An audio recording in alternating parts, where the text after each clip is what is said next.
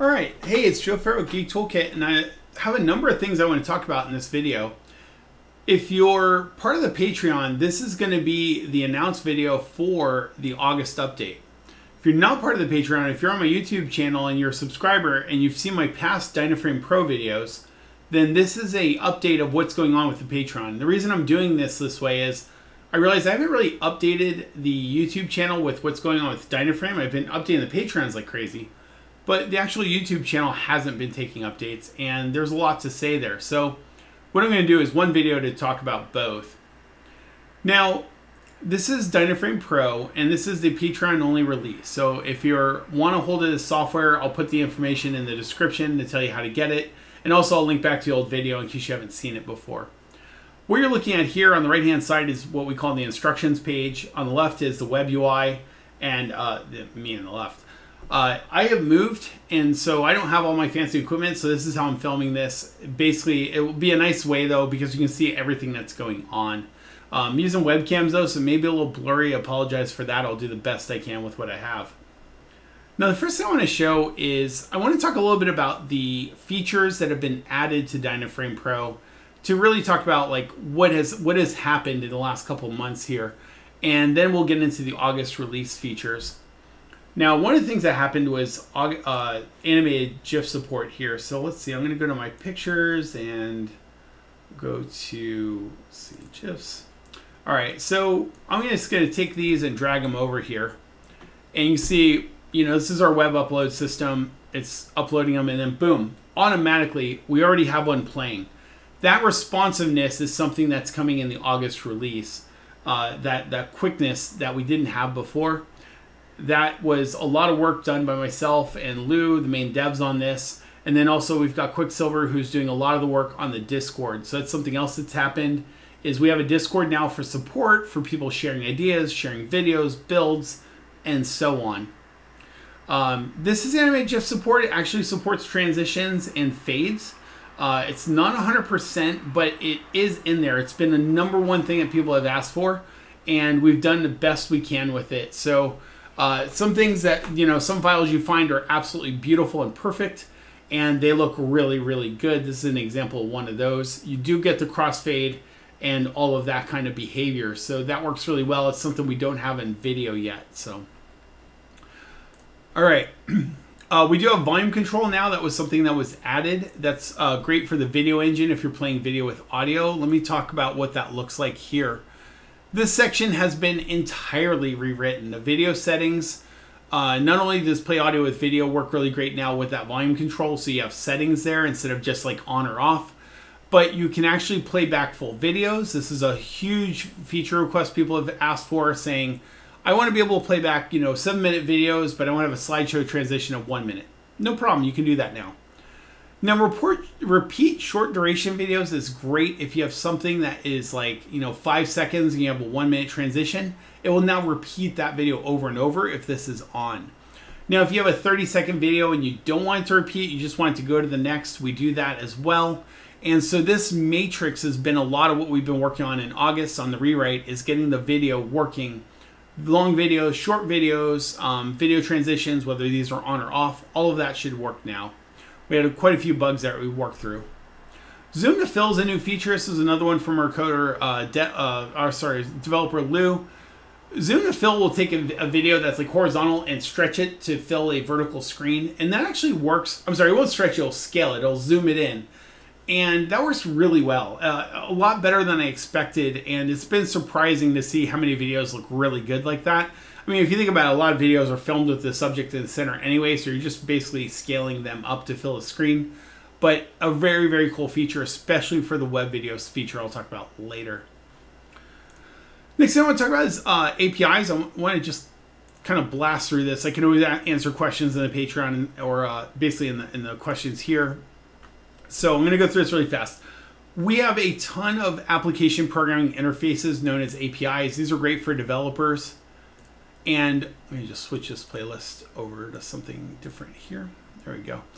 And what happens here is you can call these over HTTP. That means if you're a Home Assistant person and you can call an HTTP call, or if you want to do it through Node-RED, or if you just want to use serial, or if you're a developer, any of those, you can control so much about the engine.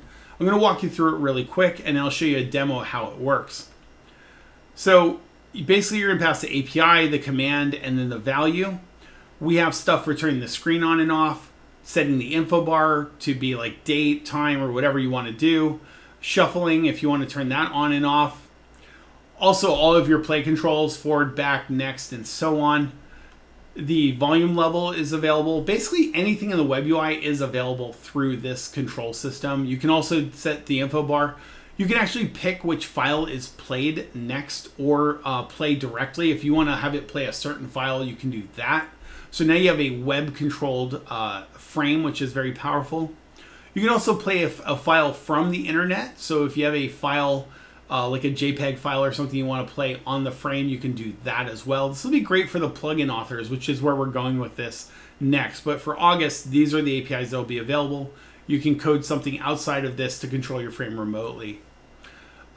Showing a file from the web, showing a video from the web. Now, I'm going to show you a demo of that. First, let me show you what the APIs look like real quick. Before I get too excited and jump to the video demo, which is like amazing. So this one right here, this is the IP address, command equals screen state, which is how you turn it on and off, and then value equals true, that means on. If I say false here and hit enter, boom, screen turns off. It's that fast, that responsive. And if I switch it over to true and hit enter, the screen's going to come back on. Now that will be a little bit slower because it's going to do this beautiful fade in on the coming on, which is really nice. So that is an example. You would just basically put this into serial or whatever you want to do, and you can control that however you want. Now, there's an experimental page here. This is another section that's new.